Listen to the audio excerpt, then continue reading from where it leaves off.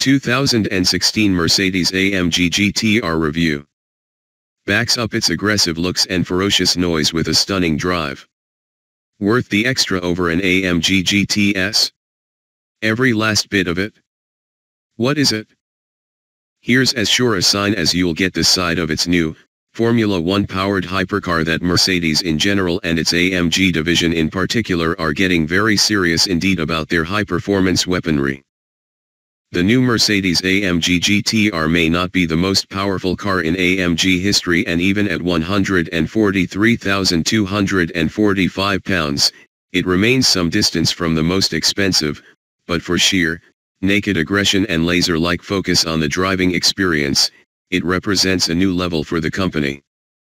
Think of it relative to a Mercedes-AMG GTS as you might a Porsche 911 GT3 to a 911 GTS. One changed letter, one entirely transformed car. We'll start with the body and structure, where carbon fiber construction for the front wings, rear spoiler, torque tube, and roof plus some additional underbody bracing make the car both lighter and stiffer. The chassis has wider tracks, coilover suspension units, bespoke spring, damper, and anti-roll bar settings, and vastly fatter tires. The rears are 325/30 ZR20s, not to mention Mercedes' first use of active rear wheel steering, programmable 9-stage traction control, optional forged, implausibly lightweight aluminium wheels and colossal, and also optional, carbon ceramic brakes. Less has changed under the bonnet, but new turbochargers, a revised compression ratio and fresh mapping still managed to add a further 7.5 bhp to the 4.0-liter V8's output, to bring the total to 577 bhp, with a chunk of additional torque too. The 7-speed dual-clutch automatic gearbox is retained, but with a longer first gear, a shortened 7th and an overall reduction in the final drive ratio. In aerodynamic terms, an invisible deployable front lip spoiler, a double rear diffuser and an adjustable rear wing not only provide meaningful downforce but, impressively, manage to do so while improving drag. What's it like? Not for the first time, the pinnacle product of an AMG supercar line, the one that should have you quaking in your boots, is the one that turns out to be not just the fastest but also, by some margin, the easiest to drive.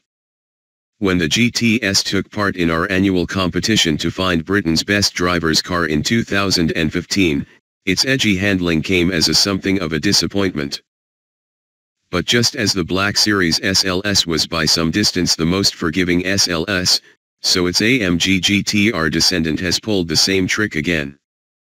It's no pussycat and remains more challenging on the limit than a lot of mid-engined exoticas such as the Ferrari 488 GTB and McLaren 570s, but the crucial difference with the GT R relative to the GTS is that the effort required to drive it really fast is more than matched by the reward. And it is really fast. Eye-poppingly so. The response from the tuned V8 is little short of brutal, almost regardless of the revs on the clock, as is the sound. Indeed, one way the GT R can be best enjoyed is to put the transmission into manual, hook a high gear at really low revs and see just how flexible the engine really is, and hear just how fabulous its barrel-chested growl is at such revs. Good though the Ferrari and McLaren are, with their flat plane cranks, they can't do this.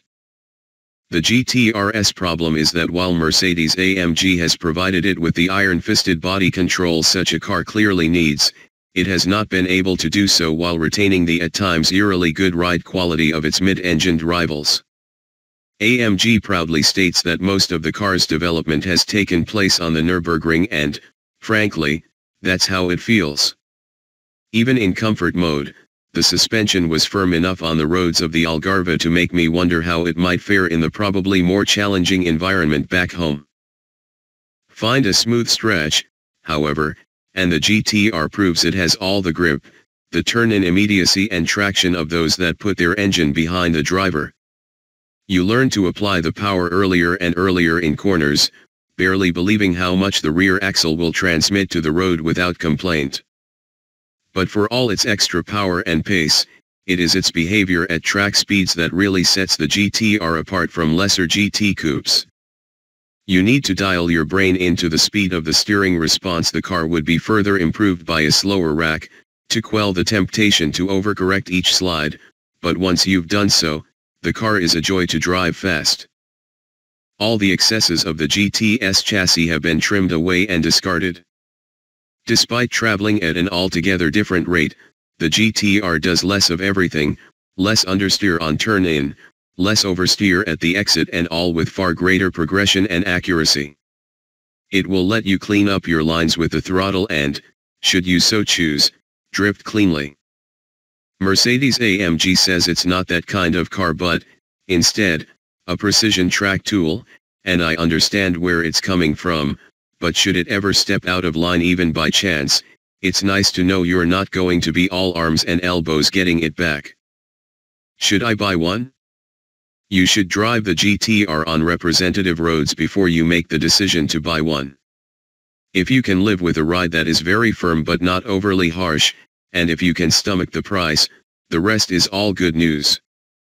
The GTR represents every bit as large a step over the GTS as the £30,000 plus price disparity and its immense specification suggests. And it would have been so easy for Mercedes just to make this car faster.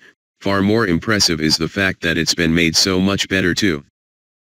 You might prefer to drive a 911 GT3 Rs on the track or a McLaren 570s on the road, but if you like the idea of a state-of-the-art sports car but traditionally configured with a thundering V8 at one end and its driven wheels at the other, the GTR will deliver on the promise of its outlandish appearance, and do so in spades. Mercedes-AMG GT R. Location: Portugal. On sale, now. Price, £142,365.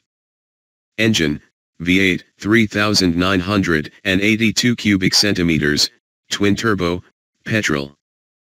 Power, 577 bhp at 6250 rpm. Torque, 516 pounds-foot at 1900 rpm. Gearbox, 7-SPD dual-clutch automatic. Curb weight, 1,630 kilograms. 0 to 62 miles per hour, 3.6 sec. Top speed, 198 miles per hour. Economy, 24.8 mpg, combined. CO2/tax band, 259 g/km, 37%. Rivals, McLaren 570s, Audi R8 V10 Plus.